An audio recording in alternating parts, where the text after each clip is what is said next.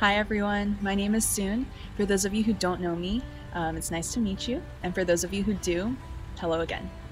Welcome to our first installment of our Hand Lettering 101 series. I'm really excited that you all want to learn this skill. I think it's a great way to relieve stress, to express yourself creatively, and to be a blessing to other people too. Just want to reassure you, you don't need any prior knowledge or experience going into this. So if you have handwriting that looks more like a scribble than it does a legible word, totally fine. If you already know how to work a calligraphy nib and you're pretty much a pro, I invite you all to join too.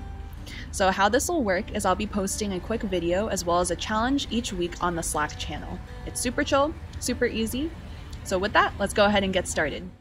So before we jump into our intro lesson, I just wanted to share how I personally got into this whole hand lettering stuff.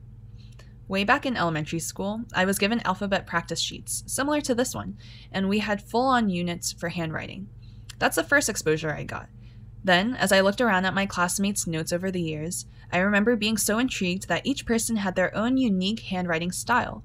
Some were bubbly, some had all their letters the exact same width apart, and others had italicized writing that looked like the letters were almost running off the page.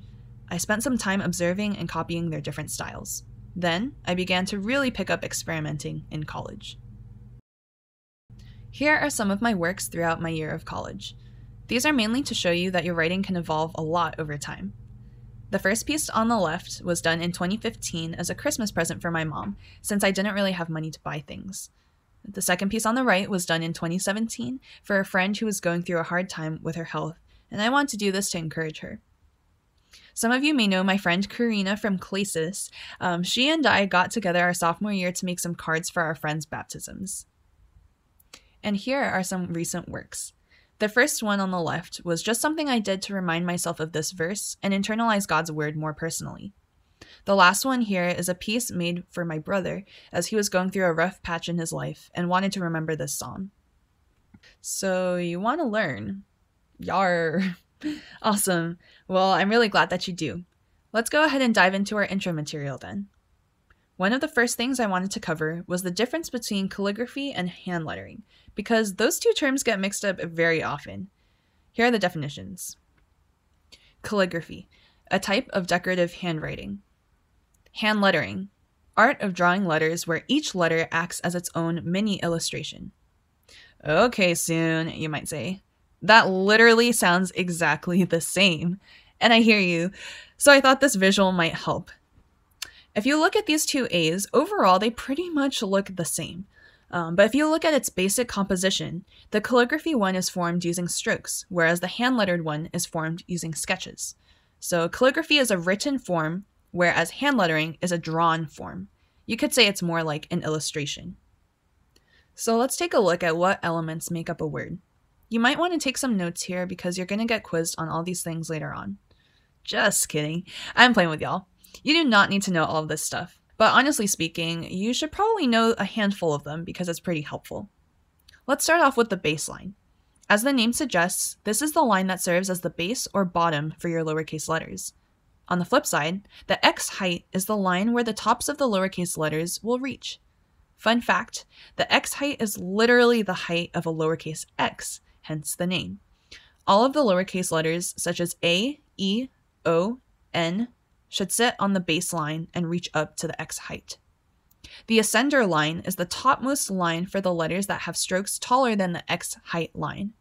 That includes letters like H, T, and K, as the one that you see in the OK in the picture. You probably already know where this one's going. The descender line is the line for letters that hang down below the base line. This is for letters such as G, Q, and Y to rest their tails. Now jumping into some font basics. The serif family is the most traditional branch of the lettering family.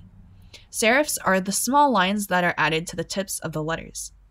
As you might have guessed by the name, sans serif fonts lack those serifs.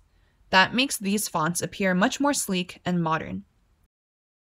Script is usually cursive with the letters connected to one another. There is typically a variation in line thickness, giving it an appealing flow. A display typeface is a typeface that is intended for use at large sizes for headings rather than for extended passages of body text. So that's it for this week. Join next week to learn how to develop your sans serif letters. I'll go ahead and leave you all with this challenge. This week, take pictures of 5 different fonts that you see around you. Classify each font by its type in the captions. Go ahead and post it to the hashtag It's All Right, get it? Slack channel. And shoot a DM or post on the channel for a topic you want to cover, a goal you want to reach, or a piece that you want to make through these times. All right, looking forward to hearing from y'all, and I'll see you next week.